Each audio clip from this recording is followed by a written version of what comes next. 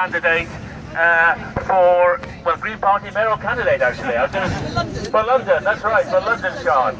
Yes, indeed. Okay, so I think it's cold and we need warming up, so just give a good round of applause to Sian Berry. Hey!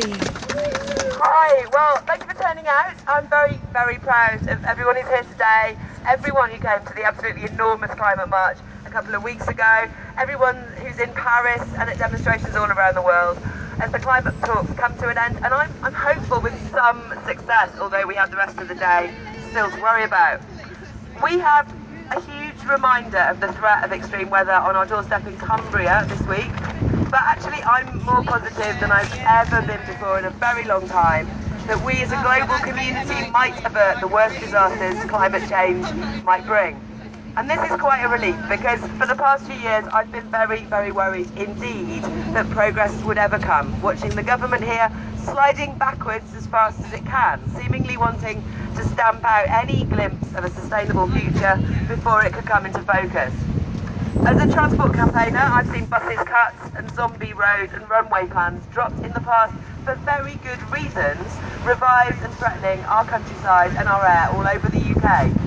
As a Green councillor, I've seen projects to reuse and reduce waste scrapped in budget cuts, while huge contracts for incinerators to burn rubbish for years to come are signed off without a care. I've seen fracking, the most unconscionable and risky dash for gas imaginable, imposed step by step upon bravely resisting communities, at the same time as clean energy wind farms are made much harder to get through planning. And I've seen the solar power industry and a whole generation of community solar energy projects facing broken promises and cuts to feed-in tariffs at the very moment when they are ready to take off and surge into a more secure energy future.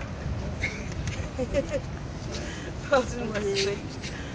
What kind of government does all this?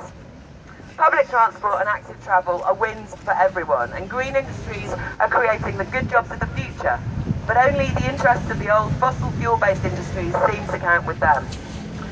All I've been able to see is an ideological war on anything that might give us hope of a future free from fossil fuels.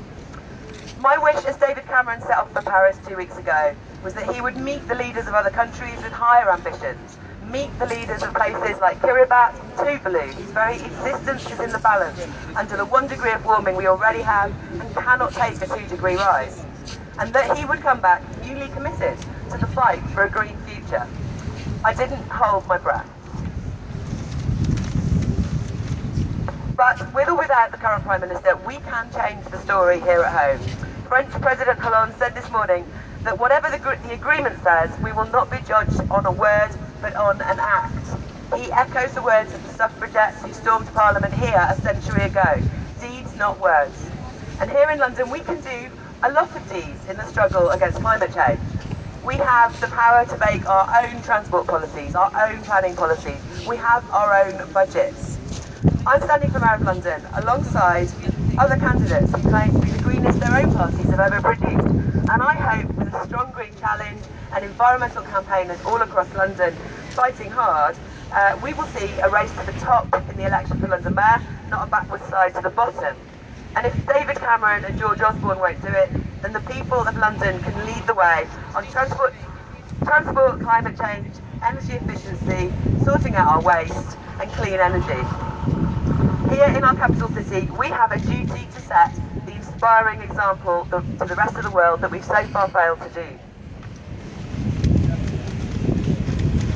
And finally, on the topic of inspiring examples, I want to pay a huge tribute to all the friends, colleagues and former colleagues in the Green movement that I don't see in the crowd today because they're in Paris, demonstrating, meeting, lobbying and scrutinising the work of world leaders there, in defiance of the terrorists who would like to frighten us out of all our activism.